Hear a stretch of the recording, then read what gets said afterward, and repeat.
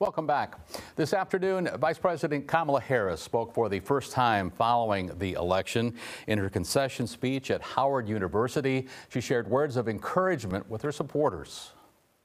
The outcome of this election is not what we wanted, not what we fought for, not what we voted for, but hear me when I say,